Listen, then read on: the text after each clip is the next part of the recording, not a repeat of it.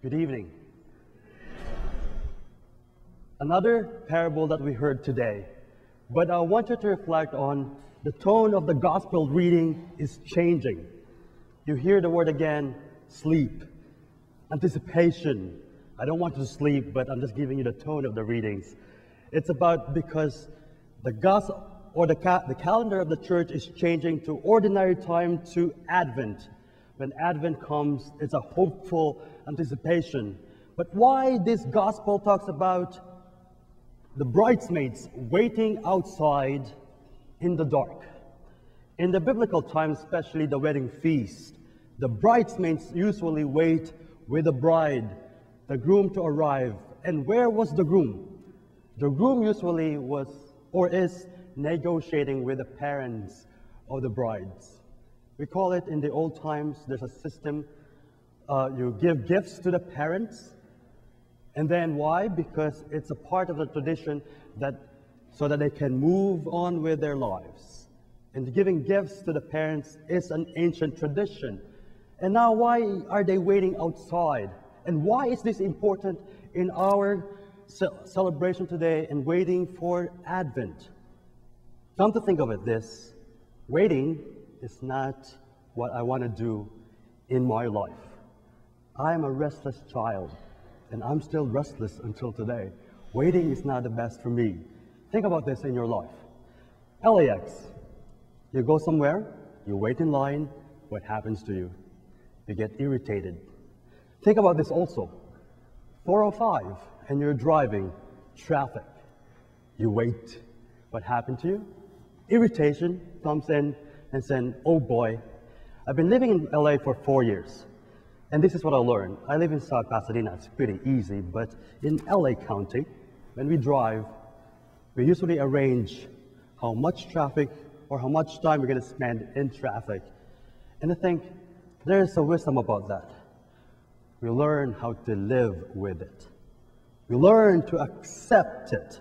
Now, how can we think about this idea or example in the gospel reading? The bridesmaids were waiting. In waiting, wisdom comes. Think about this. When you are in a major decision in life, you're changing a job, you're buying a home, you're getting married, and everything major in your life, the wise person will always say, and most of the time, parents or grandparents will tell you, before you do the decision, wait for a few days and see. What is the wisdom about that? Because I Googled the word wisdom, it comes with the word life experiences. Wisdom is an experiences in life that learned or learned. I learned also that wisdom is not just given to you. Wisdom is given to us to be learned with time and experience. Also, another example of wisdom that I learned, internet is a wonderful thing. You said wisdom is common sense. Most people don't act with common sense anymore. And it's some time to think about this and reflect.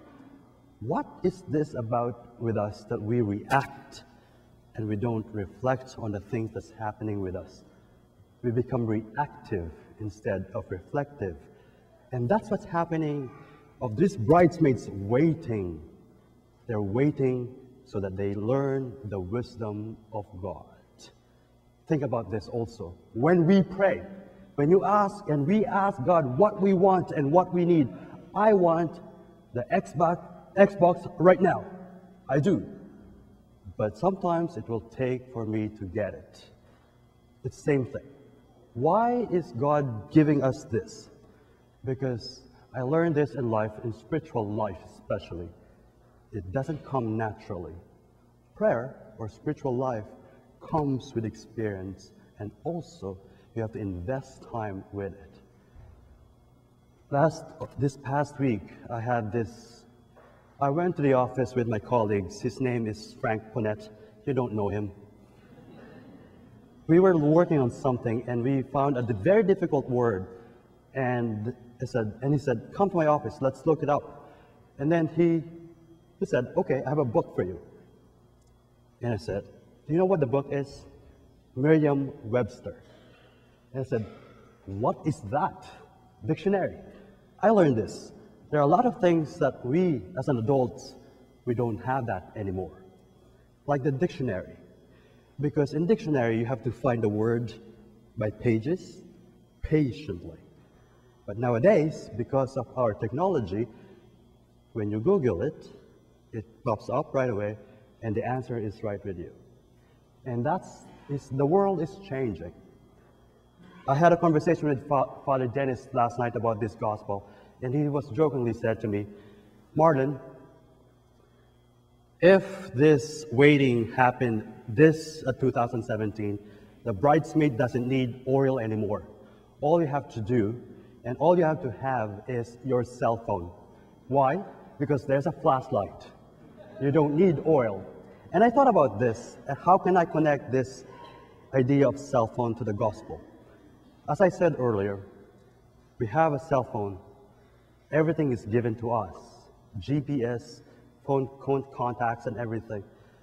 But that one doesn't apply in our prayer life. Prayer life is about time. God is about time. How much time I give to God. And that is the lesson that we can learn to these bridesmaids. Wisdom comes when we wait. In prayer, wisdom comes when we wait. We don't have to know the answer right away, but the idea of waiting and anticipation gives us the word H-O-P-E, hope. When we wait, it gives us hope.